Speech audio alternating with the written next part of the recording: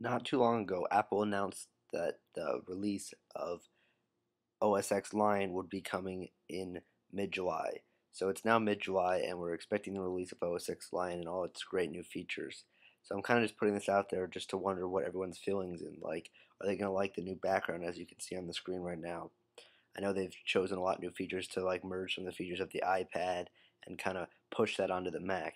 I'm not sure if that's going to work well or not because I haven't really seen it. So I want to get everyone's opinion. So just comment in the comment section down below what your opinion is about if it's going to be a success or do they make some mistakes. So remember to rate, comment, and subscribe. Thanks, guys.